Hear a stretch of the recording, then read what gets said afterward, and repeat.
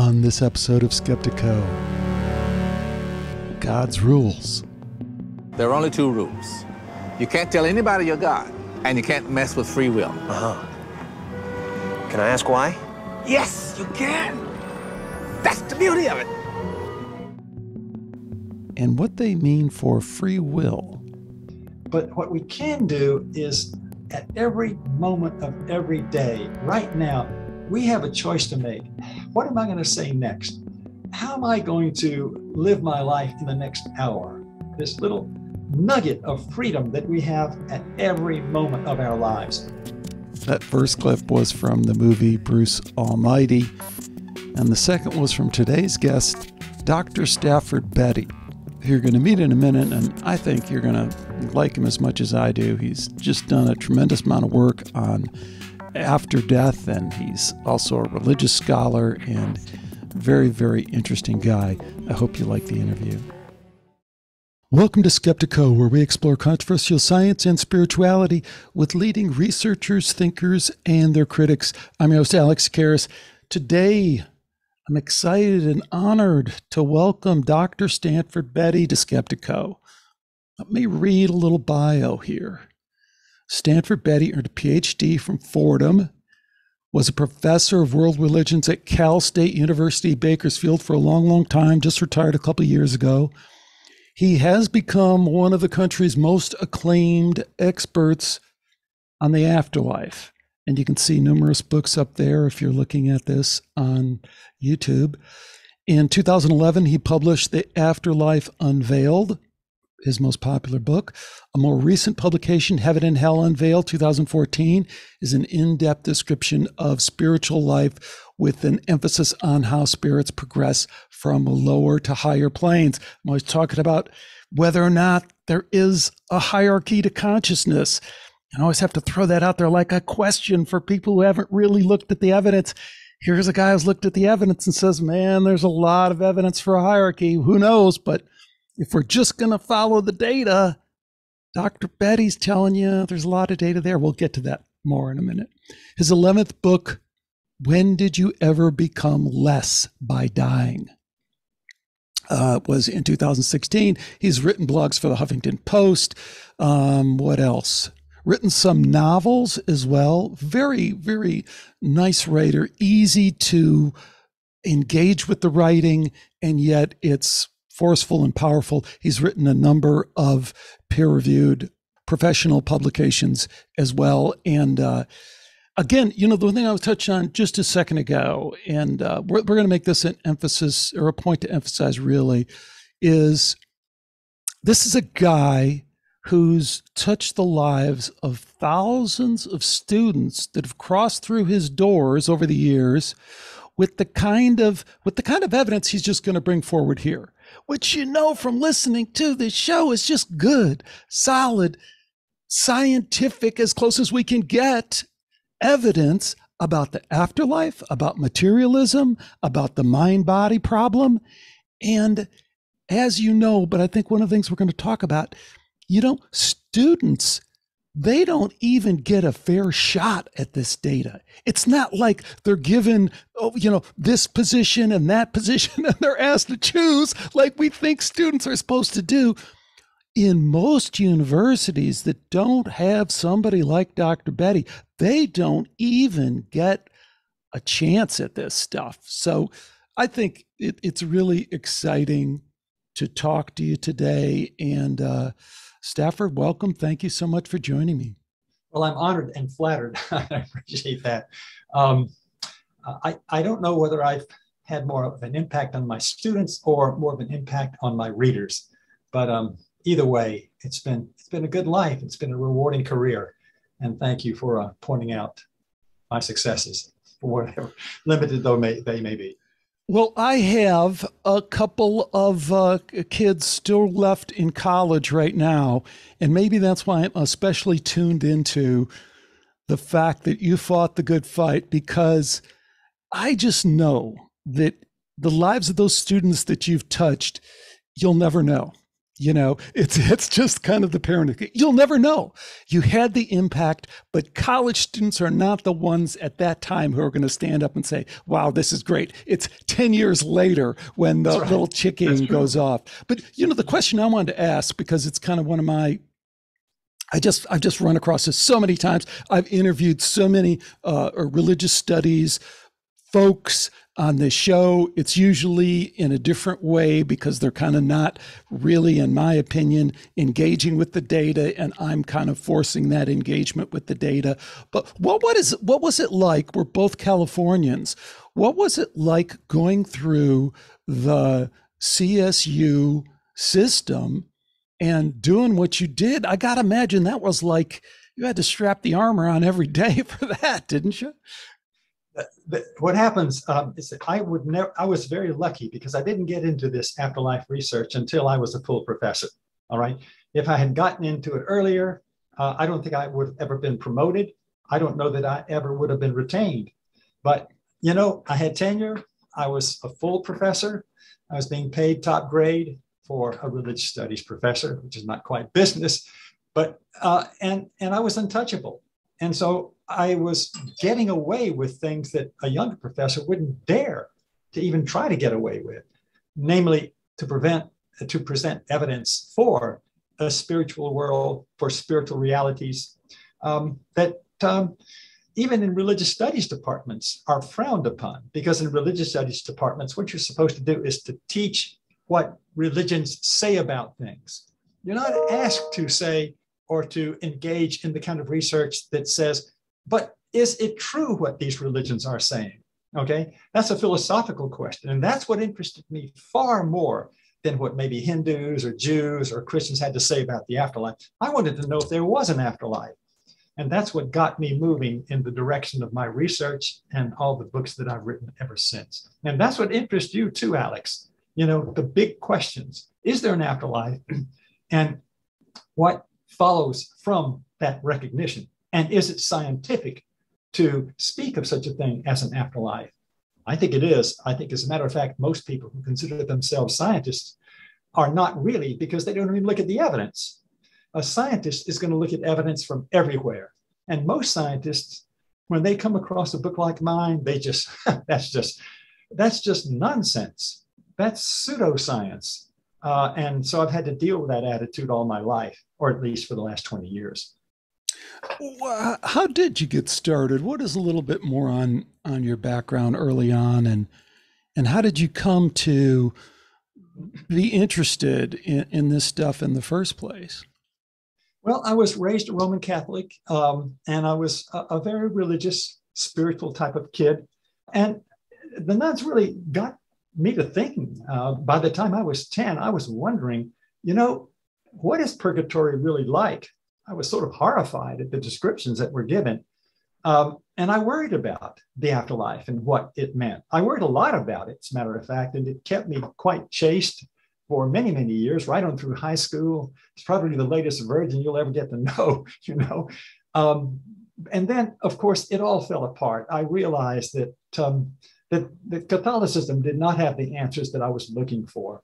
It got a few things right, and I'm not unhappy about the way I was brought up.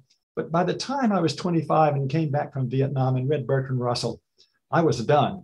I had lost my faith. I didn't believe in God anymore. I was very troubled that there might not be any evidence for God or for an afterlife. Very troubled by that. And I decided to go to Fordham to see if there were any answers that I could get from, you know, the professionals. And that's when I really began to grow spiritually and academically and intellectually. I began to study the religions of the East, of India in particular, Hinduism and Buddhism. I found different kinds of answers, began to suspect that there was something about these religions that were good and that they got it right, okay?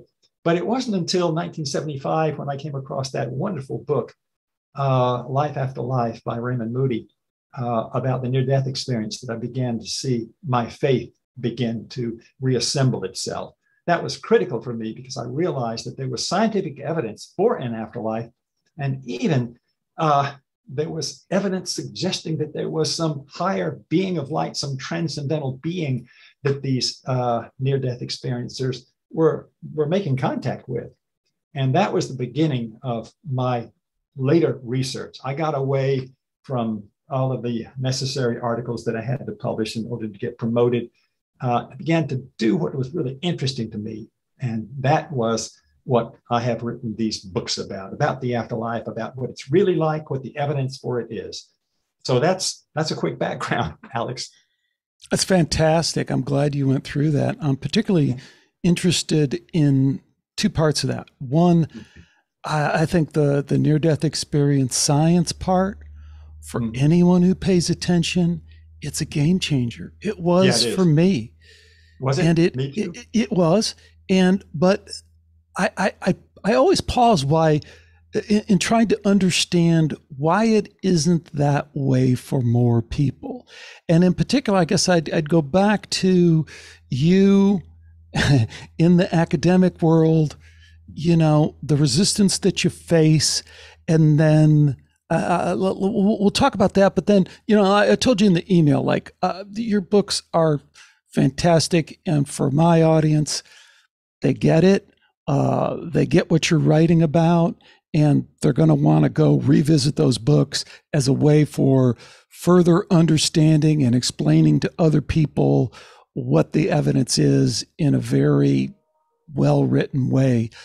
I'm also interested at the same time in this kind of larger process. And like I tell you, level 2 and level 3, level 1 is the data, your books. But level 2 is the deception. And to me, there's two ways to understand what you faced at California State Berkeley. One is just people are closed-minded, don't like to change their opinion. It's the Thomas Kuhn, one funeral at a time kind of thing. But why is that? Why? Well, let me just start with that first question and not babble on too much. Why does Stafford see this and immediately go, I need to investigate this. This would change everything. I need to investigate this. And I just will add, you know who else I found like that? Like all the really legit, super smart people that I respect, like Dr. Jeffrey Long. Same thing, right? He's going into his medical practice. He runs across these cases of people having near-death experiences on the table, report to the doctor. The doctor has to write it down in the journal and say, I don't know what happened here, but this is unexplainable. And he goes, man, I got to investigate this. And he brings it up to his colleagues, and his colleague goes, I ain't touching that. I want to get my career on. I want to do all the rest of this stuff. What is it about you that made you feel like this is something that I can't just forget about and go on with my life? That's a good question. It makes me wonder if there was something in my previous life that you might say catapulted me in this direction. I really don't know. That's a mysterious question, but my interests are not those of my high school buddies. Not at all. With a few exceptions. It's easier. It's more mysterious to answer the question in the other way. Why aren't people who are in high school and are, beginning to question things and beginning to, religion, I don't know about that.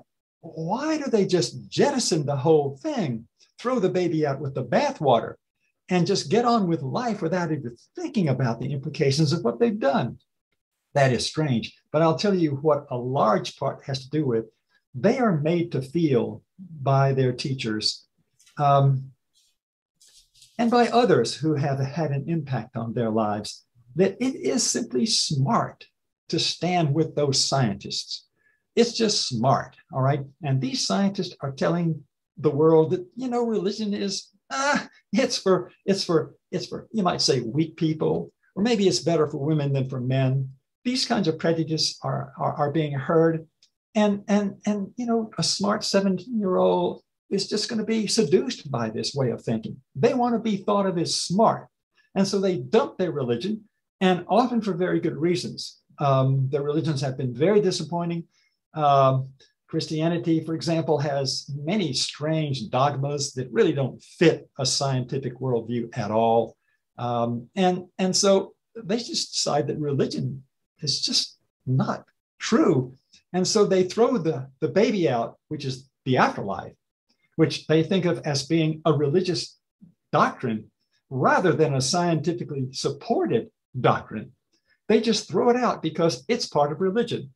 And they might miss the thought of an afterlife, but not enough to worry about it any further, do any reading about it, to even be curious about the near-death experience that they may have heard of. But, they've simply been seduced. And they have learned to be comfortable with their pessimistic worldview, with their hopeless view of what happens at death, with all of the bleakness that implies. And they basically sacrifice a lot of happiness that comes with a more optimistic worldview because they've been just sucked into this supposedly scientific worldview where the smart people hang out. I'm an iconoclast and contrarian in that way too. And it's like, it seems obvious, like what are the big picture questions? Who am I? Why am I here? So why do I want to settle on that? But I think the way that you phrased it is different than I've heard. And I think it's very, very compelling as a possible explanation. It will never be explored because no one wants to really go there in terms of feeling like maybe we have all been duped in that way, and maybe culture. And there's some questions there that I really want to dive into. And you kind of made it two questions. I just had one, and now you've kind of divided it. Yeah. But the first question is, what really kind of changed things for me is when I started understanding some of the more secret black budget that then are exposed programs that were being run about consciousness in the 50s, in the 60s, in the 70s. Oh, yeah. And it's clear from these programs that they had no illusions of this consciousness is an illusion. You're a biological robot in a meaningless universe. This nihilism that you're talking about. They were way past that, right? They presupposed that there were these extended realms. They even did things like try to, reach the demonic realm. Can we do that? Can we weaponize that? They were certainly doing remote viewing, which is a complete end run on materialism. So to me, it's almost impossible for me to see that as anything other than a social engineering project, which is to kind of take academia and say, okay, we want you to continue to run with this meme, this narrative, tell people that they're a biological robot in a meaningless universe because that has some advantages to us, like you just described. Mainly it makes people more just kind of manageable. They're kind of lost. They're kind of don't, so they just kind of, we can hurt them more easily. But what do you think about that? Isn't that an important point that they weren't the cutting edge inside the big machine wasn't at all even contemplating this materialism, this there's no extended realm, there's no afterlife. I'll just put a capstone on that. I might edit this out because I've told this story so many times, but have you ever heard of a guy named Joe McMonagle? Joe McMonagle? I don't think so. He was a remote viewer for the Stargate program. He was remote viewer, secret spy number 000. But here's his story. He was actually a real spy. East Germany, West Germany. He was on the border there. He's working for the army. And he has Stafford, he has an NDE in a restaurant right on the East German, West German border. He was poisoned by the East Germans. So he dies and he's stumbling out of the restaurant and his buddies grab him and they throw him in a Jeep and boom, he's outside of his body. And he's looking down and, the whole thing, the ambulance, He has a full-blown near-death experience, goes and visits the afterlife, has a remarkable spiritually transformative experience. He wakes up and there are his handlers, the spy handlers. Okay, what happened? And he goes, he was afraid to tell them what happened, because they wanted to know what happened in terms of how did you get poisoned? What were you working on? And he's like, I just had the most profound experience in my life. So that's kind of what's happening for me. But fast forward, he goes on in his army career, and now he's tapped to do this psychic spying thing where they put these guys in a room and say, go look in Russia and see if you can see the subs by your mind. But in his job interview, he said, it was either Russell Targ or Hal Purdoff, I forget who was interviewing. They unseal his secret file, and they pull out what? Raymond Moody's book. They pull out Raymond Moody's book, A Near-Death Experience. And what that means to me is these guys were already tapped into the fact that there is this extended realm. There is this afterlife, of course. And they didn't know how it plays in with the demonic part. They didn't know how it played in with the ESP part, but they were way past what's all the professors in the religious department at, Cal State Berkeley. The philosophy department. Yeah. They're not even considering that. So it's a game. It's a game. Let's have academia keep peddling this nihilism so we can go off and investigate what's really going on in these extended realms. What do you think about all that? Well, I don't know what the motive would be. In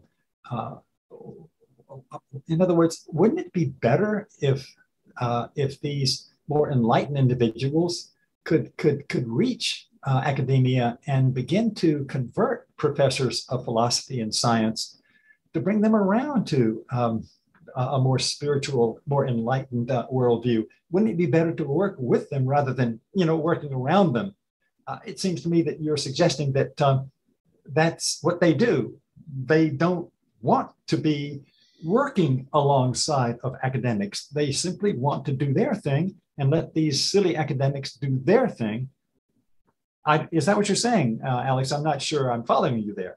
I think that's where the evidence, to me, clearly falls, because again, I mean, what we know is that, like, there's another. You've heard of MK Ultra, right? No. I don't keep up with these movements. Well, MK Ultra was the classified, but then they released a bunch of documents on it, on the mind control stuff that they were doing. So they were giving people LSD without them knowing it. They were also doing like the remote viewing, and that stuff has come out. There were lawsuits, freedom of information, but they were doing horrible things. The other thing they were doing, another project, MK Often, they were actually trying to connect with demonic beings. And they were like, well, let's go get demonologists and see if you can bring forth, those spirits. And it was all under the guise of, well, if we don't do it, the Russians will do it. You want the Russians to be managing Satan, or do you want to manage Satan? I mean, it is this military kind of view of things that can kind of justify anything and weaponize anything. And we were also concerned because in the Korean War, we were like, wow, our kids are being brainwashed. Our kids are being brainwashed, and look at what these soldiers are doing. And even after World War II, or like these Japanese, they're like robots, they're brainwashed. So we got to be able to brainwash our own soldiers. And all this was just the milieu in which it seemed smart to look at what's going on in the mind, and that led them to this extended consciousness kind of thing, and this interest in the afterlife. And then inside the government, then there's also this Christian faction who is like the Christian faction. If you talk to the guys who did the Stargate program, the remote viewing program, like you talk to Joe McMonagle, what he'll say is, hey, part of the reason we got shut down is because some right-wing conservative Christian Congress folks got in there and said, oh my God, shut this down. This is all demonic. Mm-hmm. And now you have the people inside that program saying, you can't just be like black or white. We have to figure out what's going on here before we just shut the whole thing down and call it demonic. But I don't know. Do you shut the whole thing down and call it demonic? But if you're not familiar with any of that, then this kind of is a conversation that doesn't really get so far. But that is our history. That's what we've done. So I'm making the leap in saying that is a possible explanation for why you have this incredibly illogical divide among academia and. Interesting. I never would have thought of that. I always thought that that I had a good understanding of what was happening around me and to me. So this is something that I have to think about. It does sound to me, though, that these folks were in many cases doing the right thing for the wrong reason. But anyway, what do you mean? What do you mean by that? It seems to me, you know what? I should have put this right. They're doing the wrong thing for the right reason. They started out idealistically wanting to look into such things as demonology, which is something worth looking into, in my opinion. I've looked into it. But then it became something malevolent as it developed. And so, as I now rightly put it, it seemed to me that they were doing the right thing for the wrong thing. I'm confused about that, actually, how to put this. But you might correct me on this, Alex. I don't see the connection, the obvious connection between that movement, which has apparently been shut down now completely.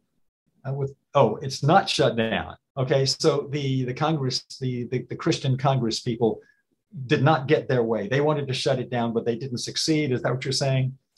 Well, we'll never know, but history would suggest that Black programs like that are never shut down. They're just, they play the shell game.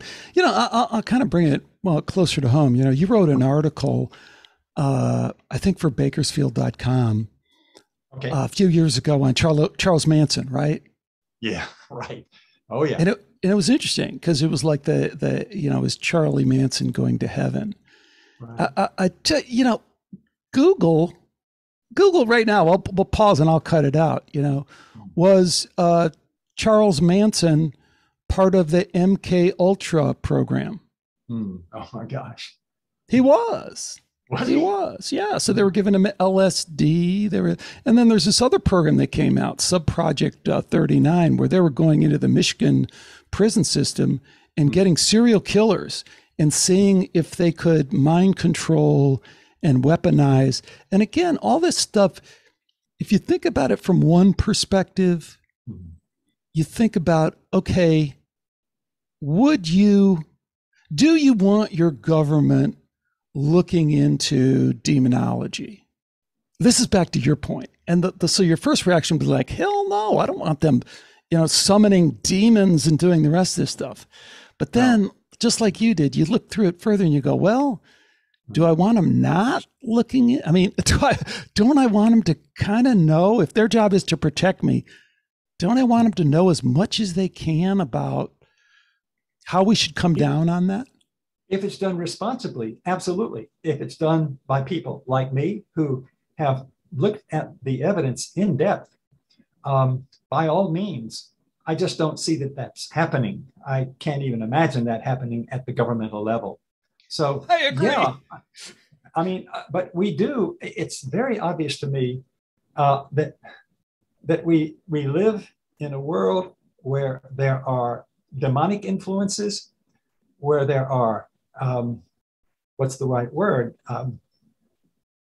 Spirits afloat in our world, earthbound spirits. I think that's the term that we use now, who are inflicting a great deal of mischief and damage on vulnerable people who don't know what's really happening to them, who are being controlled or at least being influenced by demonic influences all around them.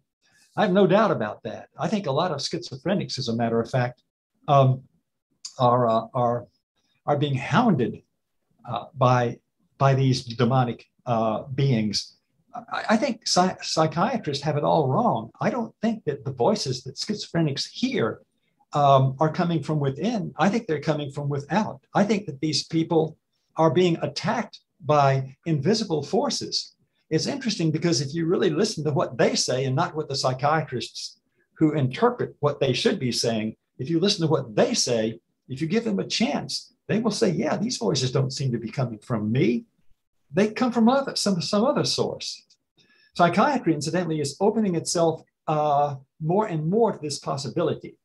I know because I was invited to a conference and I presented a paper on this very topic. And there was tremendous interest and openness. I thought I'd be roasted. Not at all. I was championed. So there's so many psychiatrists who have seen the strange behaviors of some of their clients that make them think this isn't quite human. These kids can do things that just aren't quite human. There seems to be something else going on here. And I think there is in many cases. I'm inclined to think that most schizophrenia is basically due to these voices, these terrible voices that are just constantly hounding them. Kill yourself. You're just a piece of crap. You'll never succeed in this world. Terrible things that these kids, usually teenage boys, oftentimes are being told, which leads many to suicide, or at least suicide attempts. And very few psychiatrists know what to do about these kids, except just to sedate them with terrible side effects. They become sort of zombie-like. The kids hate that stuff and they won't take the medicine. It would be great to understand more about the demonic world and how it is impacting our world here and now, invisibly and unsuspectingly by so many of the people who should know what to do about this. Totally agree. I want to know more about what your research has told you about some of those realms and how it fits into the hierarchy of consciousness thing we're talking about.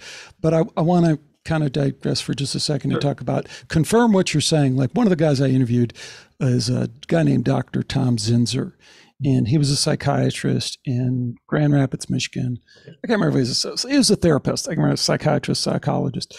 And he was doing work, and, like a lot of those guys, they kind of burn out, just listening to people's problems and stuff like that.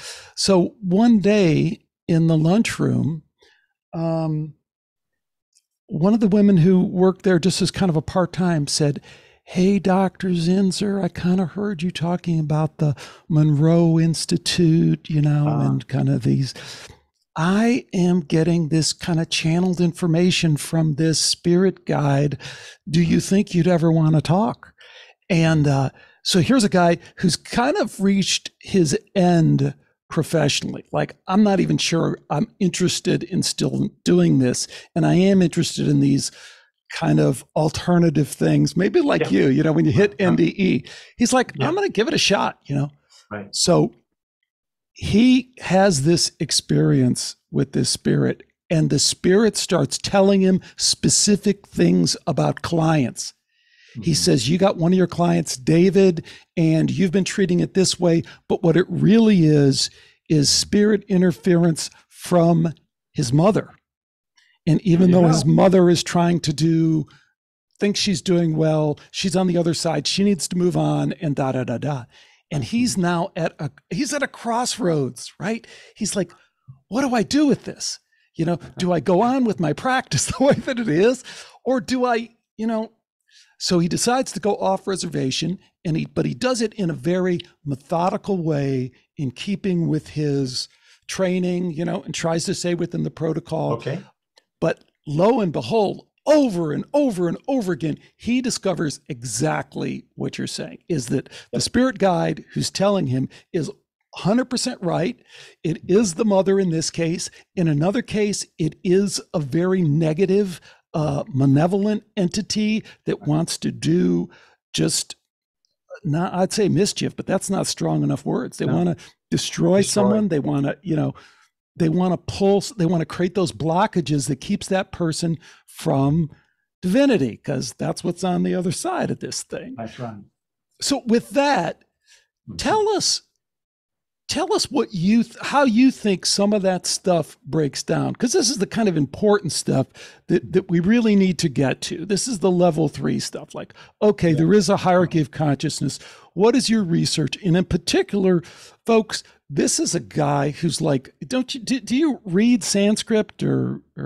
I was a Sanskrit scholar and translator and interpreter many years ago. And I wrote my first book, as a matter of fact. My first published book was a translation and commentary on a 16th century Hindu philosopher. Those talents have, you might say, cooled considerably since then. So I'm not a Sanskritist anymore. I do more important and I think more interesting things like what we're talking about right now. I just wanted to make sure that I give people a heads up that when we say you're a professor of world religions, right, what goes with that is truly this level of scholarship. I mean, across all these cultures, you've investigated this thing. So back to this issue, how are you understanding this hierarchy of consciousness? How are you distilling it all down into how you think some of this stuff works? I think I follow you. I think I see what you're getting at. Maybe not, but we'll see. I think that the supreme gift that comes to us from the heavens, from God, from the Creator, however you want to speak about ultimate reality, is free will. And without free will, nothing of any interest could ever happen from the point of view of the Creator or from the point of view of you and me. It's free will, which makes life so interesting and yet creates all the problems because there's so many people who abuse it, misuse it. I did for a while as a young man. And but many people make a career of it and they become serious killers. They become, I mean, what you see all around, what I see all around me are just lazy people who do no serious reading, who just go restaurant hopping for the rest of their lives and are just, they don't give a thought to the ultimate meaning of things.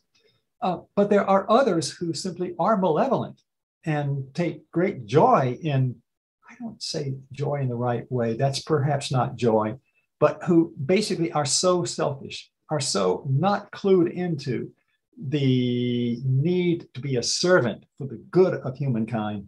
They basically become part of the dark side. They go over to the dark side. Our prisons are filled with people living on the dark side. Our neighborhoods have many people living on the dark side. But you know what? That's the way it has to be. Because if there isn't any freedom, there's no point to anything. There is nothing important that any of us will ever do if we're just robots who are programmed to do this or that, to be good or bad, quote, to be good or bad. So, hey, Stafford, can I ask you specifically a question that you're probably well versed in? You know, I really think Michael Singer, I was really drawn to his interpretation of some of this. I love what some of the Western people have done with some of the Eastern stuff, but he's really taken the idea of the samskara and he's really kind of given it, I think, a better understanding. He was raised Jewish, but he's a secular guy kind of thing. Right. But it's like, it's the blockages, you know, it's the blockages that are created in this ordinary way. And I love the way he gives the example of, you know, the guy's driving along the street and he sees his freaking girlfriend in a Corvette with this guy and they're having a great time and they're driving and he's like, he's freaking out. And the next time he sees a Corvette, he freaks out again, even though he comes to find out it wasn't his girlfriend. It just kind of looked like his girlfriend. So there's something that didn't even happen. And yet it creates this blockage that gets triggered over and over again. And to me, I just think I can relate to that. I think everyone can relate to that on a personal level, is that now I have something and it's there and I keep hitting it and I keep hitting it and I don't know what to do with it and I don't know how to get rid of it. And I just got to wonder if that guy sitting in prison isn't somewhat of a victim of a situation he's created with his own free will, but he's created in terms of what's blocking him from that light that's always shining. That light never went out. It's just, it's not that he was drawn to the darkness because he had to deal with a little situation and now he's stuck. What do you think of how that fits with your understanding of the I totally agree with. That's a great analysis. And I think that most of the people in prison, and I've been to prisons and taught meditation, and my sense is that basically they're victims. They're victims of poverty. They're victims of poor education, of poor parenting, And they really didn't, and they don't know how to improve themselves. You improve yourself by constantly reading, by just challenging yourself to have new experiences, to grow. This is what the heavens want us to do, is to grow our souls. These people have no clue what that even means. And it's not because they lack free will. It's that, as you put it, their free will is blocked. It's not being activated anymore. It's stuck. And how do you get people like that to unstick? I don't know. And most people don't succeed ever at it. But all you can say is that some do, and some make great strides towards goodness and service. It's possible. But, you know, as long as there is free will, there will be the misuse of it. And apparently the Creator thinks that it's worth it. It's worth it just so that some may struggle higher and develop themselves. And eventually, after future incarnations, maybe these people will get a chance to start over and, might say, reassemble their capacity for free will. I do believe in reincarnation. I'm not a great fan of that doctrine. I don't have any memories, but my reading of the research by Ian Stevenson just convinces me that there are many people who have, in fact, remembered their previous lives. And it makes me wonder if maybe I had one too, and I just don't remember it. I suspect that's true of all of us who are down here trying again. You know, we flunked the course maybe last time around, and now we're giving a fresh start. Okay, and that's great. And I can't think of any better way to run a world. If you leave a person into a life of indefinite duration, and that person is stuck at the age of 18, you know, that person will never change over 1,000 years. So it's better just to let that poor soul start over again with different parenting, different education, and hope that this time they get it better. I think that's what's going on at the level of, you might say, the Creator. I think that's the Creator's plan. He wants us to grow into our full divinity, into our full capacity, by using our free will right, by educating ourselves, by striving, by doing difficult things like self-sacrifice. This is what I see as the meaning of life. And that just inspires me to try harder, to write better, and to write more frequently, and just be a better person to my wife. And, you know, it's not easy being human. Not for me, not for anybody. But it's a heck of a lot easier for me than it is for the poor sap in prison. You know, Dr. Betty, one of the things that I really appreciated, I've heard some of your lectures and some of your interviews, is the nuanced, kind of subtle approach you sometimes take to some of this stuff. Like the whole transcendental materialism thing, I think is very interesting from a philosophical standpoint and how it plays to that. But I think it also plays into the reincarnation thing, because that data isn't clear. There's a lot of contradictions, you know, there too. Yeah. And even in the free will. So I got a bunch of questions there. The first one would be, how do you process the experiences that we've heard? I'm sure you've heard them many, many times, of near-death experience where the free will seems to be in flux. You know, it's like it's not your time. I don't want it to not be my time. I want to stay. I don't want to go back. Well, they're not exercising free will. Or then you are going to go back. You don't have to go back. Oh, I'm going to go back to be with my family. Okay, but your son's going to die in 10 years. I mean, what's going? Where's the free? You know, we got all the. It's paradoxical, no matter how we process it, at least from our perspective. So, don't you have to kind of be careful with the free will? Oh, you do, Alex. Thank you very much for that. I do not want to imply that we have the free will of an angel or of God himself or herself. Our free will is very limited by circumstances. What makes us interesting, though, is where we can use it. Now, we can't decide, oh, I want to fly, I'll flap my arms and I'll fly.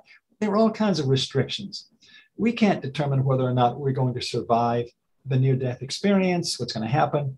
But what we can do is, you know, at every moment of every day, right now, we have a choice to make.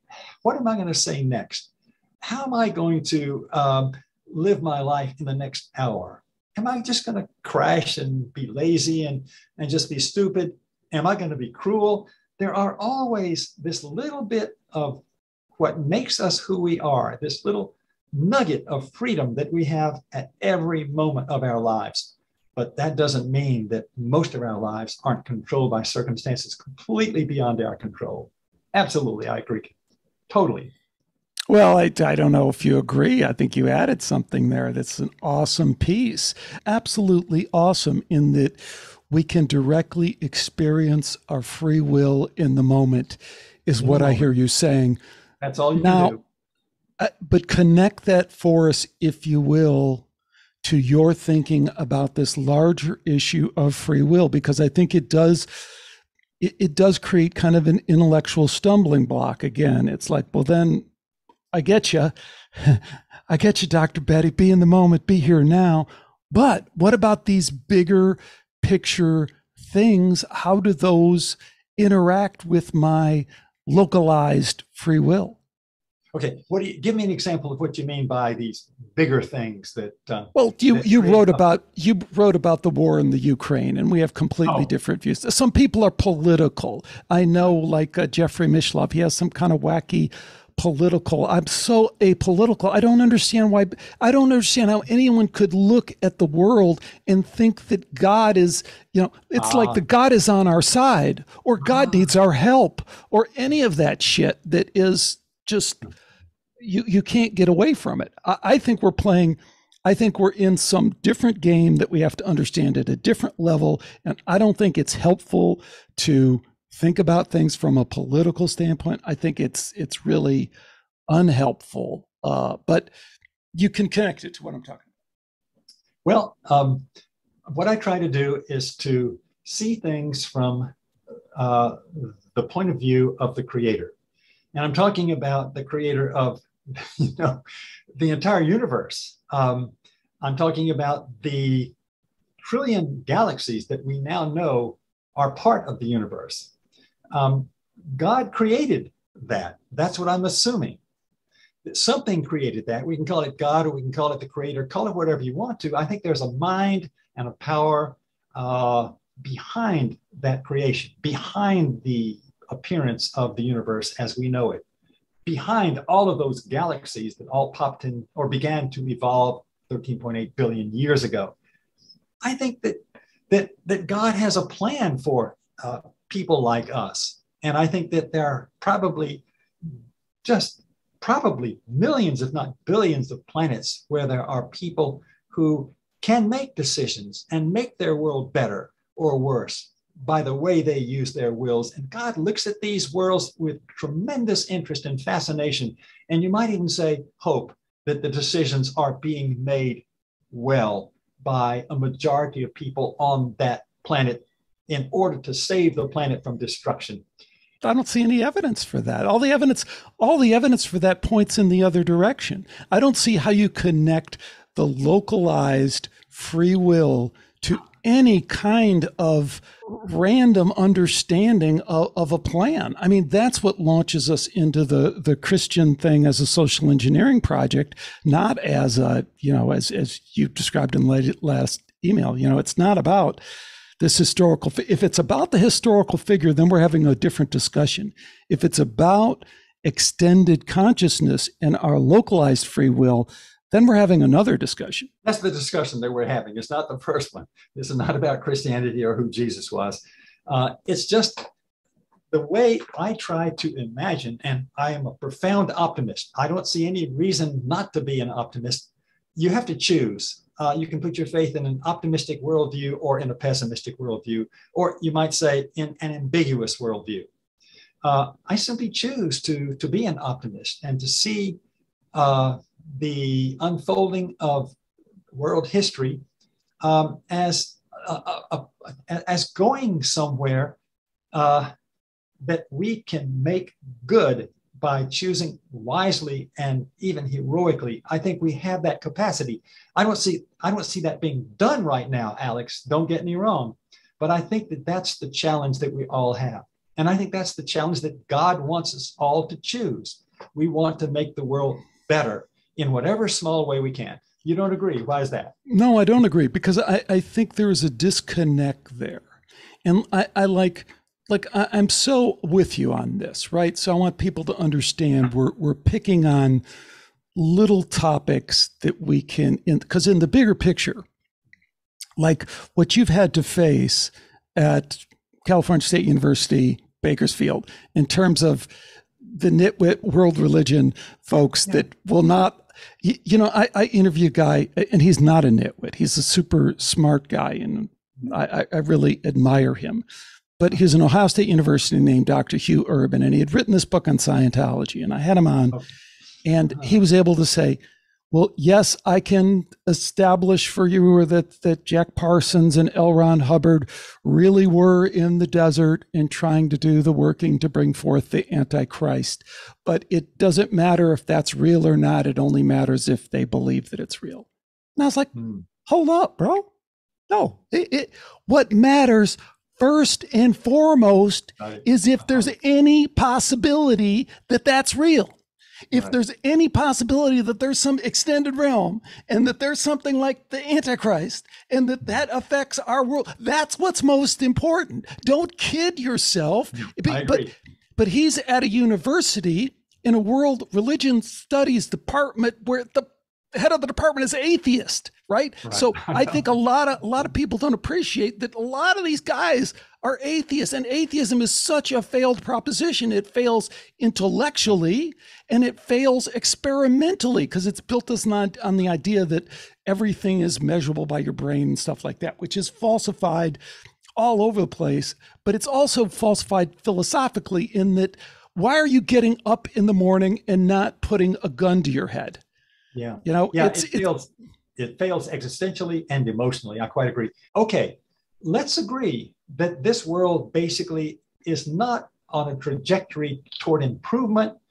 Let's agree that it's not necessarily on a trajectory in the opposite direction. Let's just agree that it's wonderful that we die and that we go into a realm where there is more light, where there is more happiness, where there is more prosperity, and where there is. But even that, I mean, Stafford, wouldn't you agree that that is somewhat of a choice too? As you point out, and you're right, when you die, you are somewhat propelled by what you've done here. So you may die and go and not choose, which is a kind of bad choice and a good reason to read your books and to understand that there is a choice to be made there and go towards the light. Don't be seduced to go towards the darkness, but even that's a choice.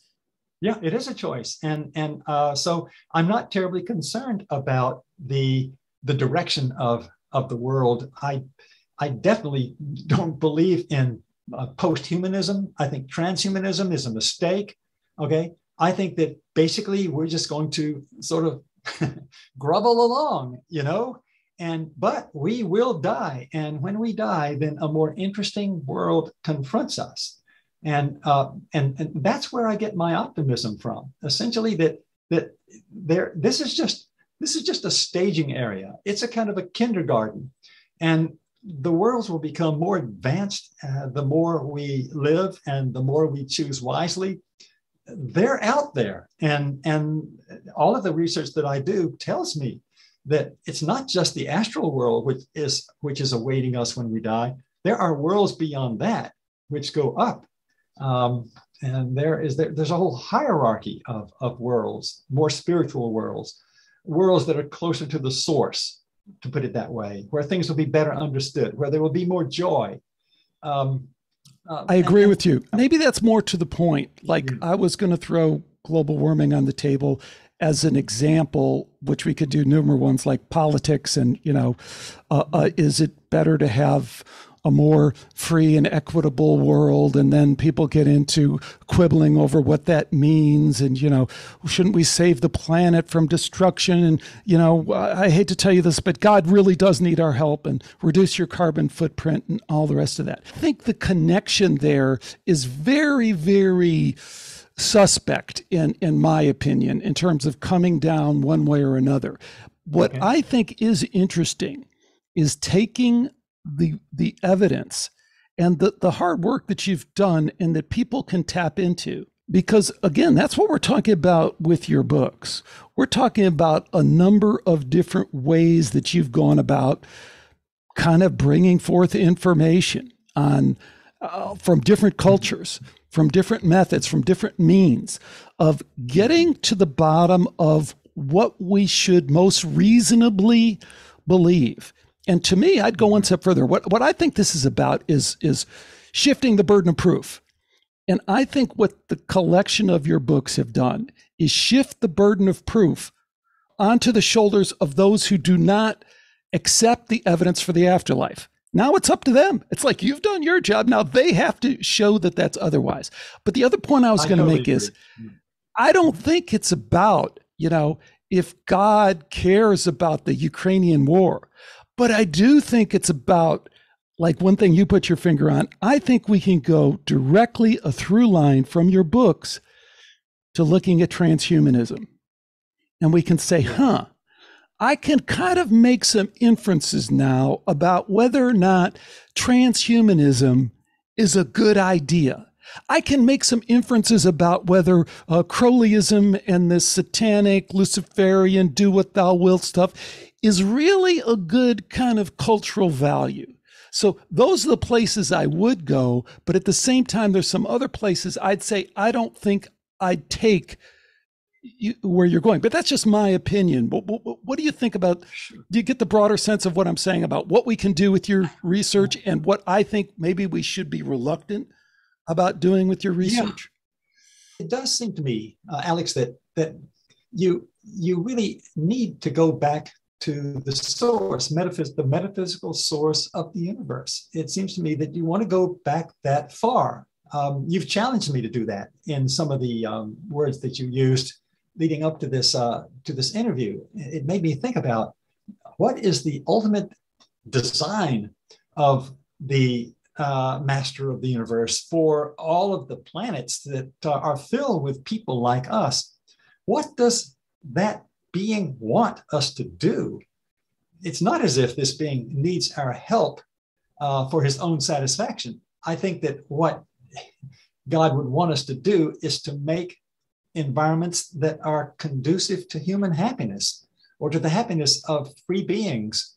I think that God looks upon that with tremendous interest to see if we're capable of it. Are we capable in some wonderful way of making good choices? Maybe not, but and maybe many of the planets have destroyed themselves in the course of cosmic history. I wouldn't be at all surprised, and we may do that too. But I think if that happens, there's always this other world that we'll be propelled to. The physical world, the physical environment is not the only environment. There are these spiritual environments that we're all being catapulted to when we die, like it or not. That's going to happen. We're going to find ourselves in an astral zone where there will be different kinds of choices to make and different kinds of outcomes. And there will be hellish zones as well as heavenly zones and zones in between. And I think that that's important to look at that and not to shy away from it like a materialist inevitably does, but to look at it and to think about it and to plan for it. I am not at all sure what my place in the afterlife will be like. I'm really not. Will I be considered to be one of God's angels, or will I be found to be some sort of a schmuck who is, who is basically just not clued into who he really is in his depth? I don't know that. It's mysterious to me, but I do know, very sure of myself, that there is this world that's coming quickly, and that in all likelihood, the things we do in this world will influence at least where we start when we die. Now, we're free over there as well. Freedom doesn't just end right here when we die. It continues, and you can continue to live well or poorly, selfishly, or as a good servant at every level, in all the worlds that we will ever come into contact with. There will be that choice, that in-the-moment choice that would be challenged to make wisely and generously. So that's how I see it. I think that's awesome. I'll tell you, as we move to wrap things up, Stafford, I wonder, share with us, first of all, I have to comment on that. You know, I love your unsureness about what awaits. Man, Right. if you weren't, if that's like real to me. That's like anyone who doesn't walk that line, they haven't got the message. You know what I mean? Because it's They're like in trouble. That's right. All right. Doubt, perpetuate doubt. You know, doubt is the most spiritual thing. But what is your, do you want to share anything about what you've learned that you've then incorporated into your spiritual practice, and in particular, like your daily or your somewhat regular spiritual practice that's, and in particular, something that's come directly out of what you've learned? Because one of the things you've touched on so frequently, and I think it's a beautiful thing because you're such a scholarly mind and such a thinker, is that you can think your way into some of these things. Of course, you can feel it and experience it, but you can also think it. So what have you thought your way into in terms of your spiritual practice? I'm thinking of Rupert Sheldrake, whom you have interviewed in the past, and he and I have very similar outlooks on things. He's a prayerful person, and he's an amazing scientist, but he's a deeply prayerful person. And I try to be. I try to meditate between 15 and 30 minutes every morning when I get up. I simply require myself to sit down and do what is not easy work for me, because I am easily distracted. I love my mind and the way with all the problems that need to be solved, it's very hard for me to sit down and force myself to be quiet, to really quiet the mind and let that sort of inner divinity sort of well up and overtake me and express itself through me. But I pray for that. And I even ask that, I never ask God for anything. I just thank God. I thank God for my existence. That's what God is there to be for me, to be thanked just for the incredible blessing of having a life on this planet.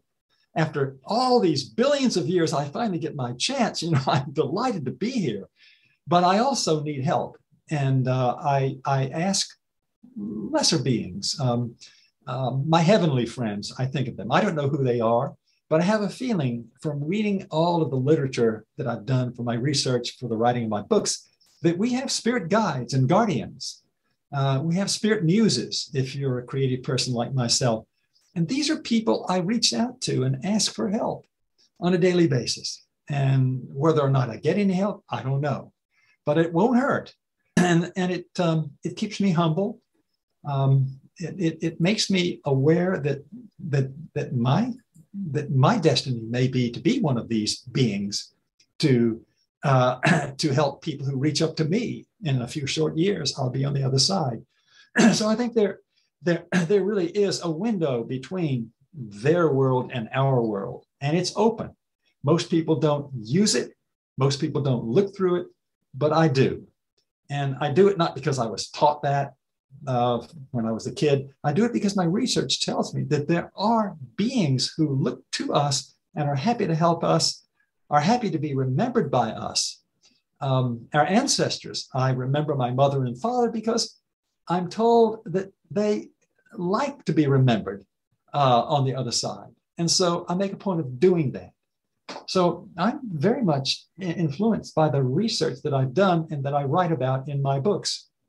There is this sort of almost childlike innocence about some of the things they say that I think is important for incorporating into one's spiritual life. That's awesome. Our guest again has been Dr. Stafford Beatty. Please do check out his books, his many books, great books. And thanks to him for indulging me in, a conversation that wasn't just about these books, but that doesn't mean that you can find a bunch of interviews with the guy on YouTube, and I think you'll be drawn into his work. But I also think just presenting him this way, you're sharp as ever. I don't know. I think, you haven't lost the beat in terms of what I think. So it's been great having you on, and I really appreciate you joining me. Alex, I enjoyed it too. It was just delightful being with you. It really was, and thank you. Thanks again to Stafford Beatty for joining me today on Skeptiko. The one question I'd have to tee up from this interview is, what do you think of free will? And how do we kind of thread that impossible needle that we have localized, immediate free will, but maybe sometimes it seems like we don't have global free will? I don't know. I think that's an impossible contradiction to even contemplate, but I'd love to hear your thoughts about it because I love connecting with y'all and I love hearing what you have to say, especially if it's smart and if it's new and if it allows me to grow. So let me hear from you, Skeptiko Forum, or however you find me. Until next time, take care and bye for now.